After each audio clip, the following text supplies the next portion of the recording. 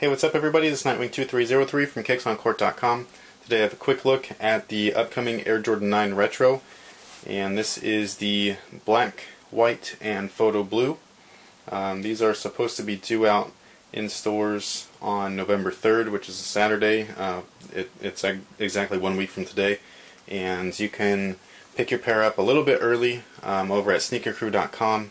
It's free shipping in the US, pretty decent price point after tax and the shipping fees that are obviously included within the total price. It's about $45 over retail, so not too bad.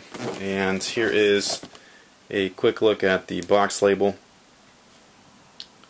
And with that being said, let's go ahead and get right into it. Alright guys, so here is just a quick look. These look really nice in person, I must say. I already liked them from the images themselves, but getting them in hand, I just really like the black and the royal blue, or photo blue. It looks royal to me, and I just really like the way that it looks. It came together very nicely, and the craftsmanship on this particular pair is very good. Let's see, these kind of remind me of the Penny Hardaway player editions, or player exclusive, from way back in the days, like 94, 95. The main difference though, like the colors are fairly similar, but basically that shoe was a charcoal Air Jordan 9, so the black upper and the charcoal wrap. And then everything that was red on the original charcoal, so the inner lining and the logos and branding, that was all a royal blue, and then they had a number 1 on the back. So as far as quality goes, quality of materials, you know,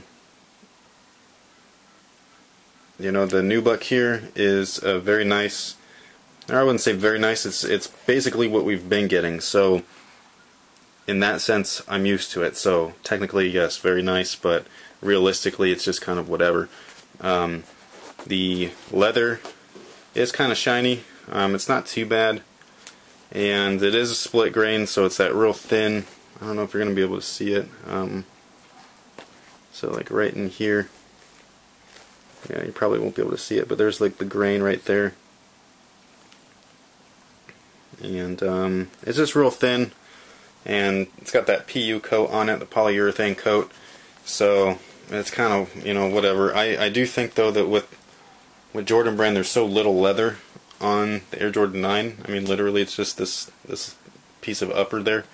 Like, they should just go all out and put some nice leather on there. That's just my opinion. So, but overall, like, the stitch work is perfect, which it better be on this pair because they went out of their way to go do all this contrast stitching, so if one thread was screwed up you'd notice. So this is one of those shoes where, you know, if you mess it up, like, you'll notice right away. And all that contrast stitching is all over the place, so stitch work is pretty much on point all over the entire shoe. And the inner is just a black with white Jumpman. And then you got the sole there, typical Air Jordan 9 sole. I like the soles on these. So these ones are really comfortable, by the way. The Kilroys were decent. The older retro models, I wouldn't say they're older, but the previous retro models, they were okay. I know my charcoals feel kind of stiff. My original colorways, the white with the black here, with the red, the Chicago version, those ones are comfortable after I balled in them. This like softened up a lot. These feel like that already, like they feel like they're broken in already. So I do like that. But there's a look at the other shoe. I am definitely impressed with the craftsmanship, so I'm happy that they paid attention, since there's so much stitch work that's visible. I do think that this would have looked 10 times better with black stitching though. I'm not a huge fan of contrast stitching, but I just love the colorways. They usually do a blue Air Jordan correct, like they usually do those proper. My favorite blue Air Jordan have to be the 13s, the Flints with the French blue upper, And then the low top version I love, the black with the white pods, and then the French blue overlay mesh panels with the 3M. It's kind of like this colorway, a black and blue with a white trim or bottom. So I like them.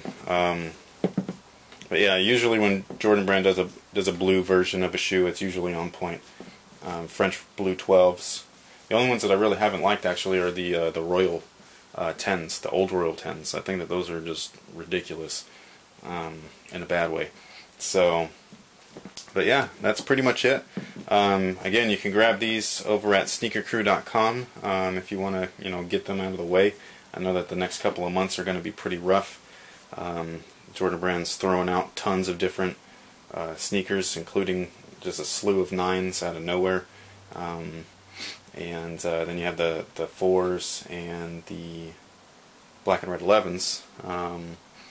So yeah, oh, cool gray 9s. There's all kinds of stuff, man. I don't even remember all of them, but most of them you can pre-order now over at sneakercrew.com. So if you're looking to do that, you can do that, or you can try your luck out on release day.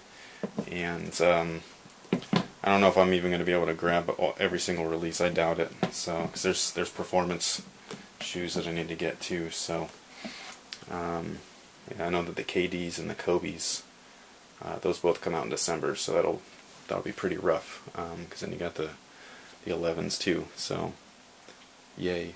So, good job, Nike and Jordan. But yeah, so that pretty much takes care of it. Stay tuned to On Feet. Thank you guys for watching, and until next time, guys, have a good one. Just real quick, I figured I'd do one more over of the shoe with the light on. This camera, like, that's probably glowing in your face right now. This camera just sucks light in like crazy, so and it usually is very, very apparent with white.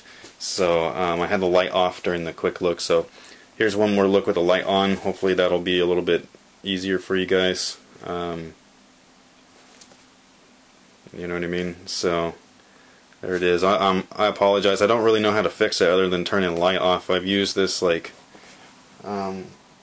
thing right here, and that's supposed to be for like sunlight. It doesn't really work with this kind of light. So like fluorescence and stuff, it doesn't really help with that. So, but yeah, again, the craftsmanship is great. Quality of materials could be better, but what else is new? Can't really complain about it anymore because it keeps selling, so they're going to keep thinking that they're right. So, and